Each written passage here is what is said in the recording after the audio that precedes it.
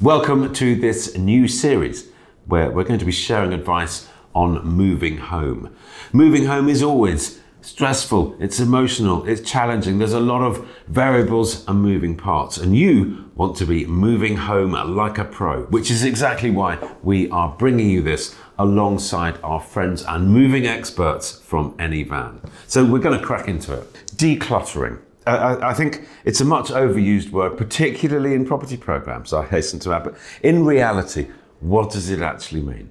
So if you're anything like my family, we add more and more into our house every single year. It seems to be one-way traffic. Nothing ever goes out of the house. It all just comes in. Yeah, very true. So decluttering is simply getting rid of that clutter.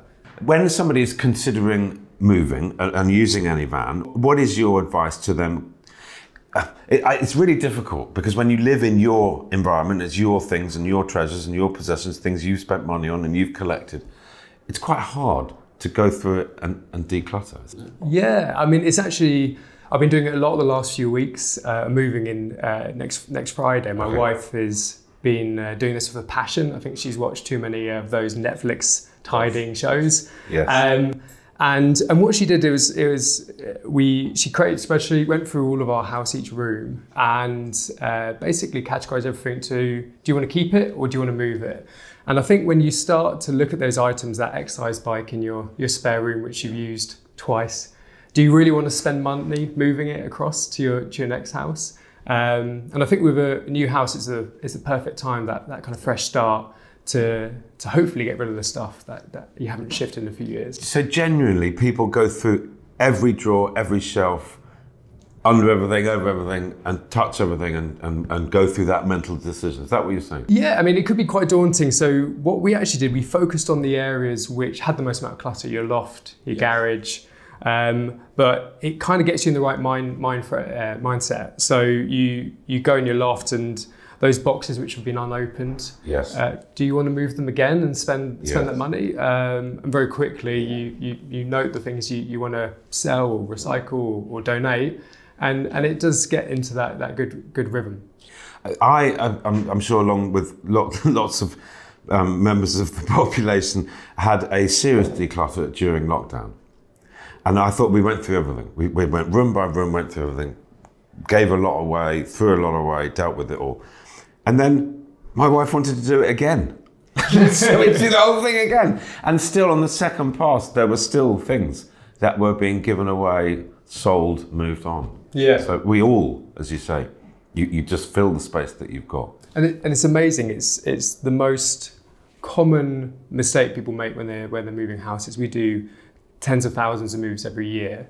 And we've actually had to change our website so that when you come on and you select certain rooms, it puts recommended items on there. And that's just simply because people forget what you have in your house. So you go through one suite, but you still got more left in that top cupboard or where you don't realize it. And that has the biggest impact on cost you move. On costs of them. Yeah, it's amazing. So if you think about your move, really the cost comes from packing, unpacking, the moving onto the van. It even gets to the point where if you fill up a van, you need another van, and that all adds up. And it's incredible the amount of space that goes on your clutter, those boxes and the areas you don't think of. AnyVan is a smarter way to move home, furniture or vehicles, and it could save you up to 40%. With over 100,000 excellent ratings, you can trust AnyVan. So visit anyvan.com to get a quote today. So when your teams are out quoting for a move, they will look at the amount of stuff and assess how many boxes it's going to require and then how many vans that will fill. Yeah, so actually what we try and do is get our customers to do it themselves. So you come on the website, we want to give the customer the opportunity to get an instant price. A lot of the time you've got to wait for a quote, someone to come around your house. Yeah. So a lot of time they do it online. So they'll go by room. That's where we have our suggested items. So you choose your living room. Oh, here's the kind of most popular options. Yeah. And if we feel like they've undersold the boxes, which is a very normal thing, the website prompts you and says, you have forgotten boxes, or one of our customer service agents will call you and say, you're doing a 3-bedroom house, you probably need a few more boxes. Yes, yes. So a 3-bedroom house, 2-bedroom flat, 4-bedroom house, whatever, of a certain size, you can predict roughly how many boxes that's going to require. Yeah. And you can help customers through that. Exactly. We've been doing this since 2009 now. And so we have a lot of data about the moves and what people do, what the kind of average move. And so you can predict when someone's maybe underestimating. And you want to get it right because you want the right type of vehicle to turn up to make sure the move goes as smoothly as possible. Yeah, and they don't want any unexpected costs. Exactly. But I can totally see that clutter could be a rather large element of cost, of moving costs, unless you dealt with it properly. Have you got suggestions on how people should move their clutter on? What should they do with it? Yeah, so I've done this for a few weeks now. I'm not sure if this is a London only thing, but my son made a sign saying 3 things and we put it outside our front door and amazingly it went within about 2 minutes. So I'm not sure if that's a good thing or a bad thing. Facebook Marketplace has been really good. It's quite a local community, so you can sell it quite quickly. eBay and Gumtree are great marketplaces. Again, just have more of a national reach. Charities and donating to charities is fantastic. We actually have a magic van service. So that is transport we provide specifically for charities, good causes, where AnyVan will pay for it. And one of the kind of biggest user cases for that is actually pianos. So customers will be moving house. They probably want to downsize. They don't want to take that piano with them and they want to donate it to a school. So we'll do the move for you to that school or charity. Of course, you can just take it directly to the shops or finally recycling.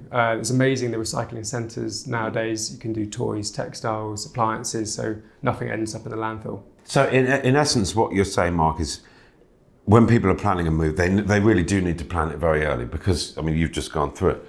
It takes weeks, if not months, to prepare to do it properly and to go through your rooms to declutter, to move the items on, which will in turn reduce your costs of the move and make it quicker, easier, speedier, much more fun. Exactly. I think if you look at a normal move, I'd say half of the cost comes from that clutter. So the earlier you do it, as you've said, you had to do it twice and there were still more things. The more you can get through and hopefully give some stuff to charities and to good causes. It is a really exciting thing when you move home. It should be hugely exciting, and it's a new stage of life and all that brings. But it is a fantastic opportunity to actually go through your stuff and go, do we really need that? Is this going to contribute to our new life? And we've all got too much stuff. Yeah. And actually, if you think about everything as a cost, so that those boxes as a couple of pounds or whatever it is, it really helps to kind of give you that clear sight of, do you want that exercise bike? Not to focus on that, but it's probably my key one. When would you say people should actually start the decluttering process? I mean, obviously it depends on the size of the house, how much clutter they've got, but as a rule of thumb. I think as soon as you decided you want to sell or move is the right time to start thinking about that. And decluttering. It takes a long time. It does, it really does. It can be quite daunting, but I think if you take it room by room, it's the best time to start it off. Do it slowly, do it methodically, but don't do it in a rush. And I like the way that you said do it when you've decided to sell, not once you've got an offer and you're thinking of removals. Actually, I'd say, I'd agree with you wholeheartedly. When you decide to sell, before you put your house on the market, do your decluttering. Because most of us move home when we run out of space. The very last thing when you're selling a house that you want to demonstrate is that you run out of space. So move your stuff on, go through it, decide what's unnecessary. When I'm looking around houses and assessing houses all the time, and I quite often do notice that you see marks on the carpet where people have moved furniture out and they've obviously put it into storage, things like that. It really does help sell a home and enhance the value of the house. And you're decluttering, you've got to do it anyway. Get cracking. Exactly. Somebody very close to me who I work alongside rather a lot is she shops. That's her happy place. And so they now have a rule in the house, or her other half has a rule. One thing comes in the house, 2 go out.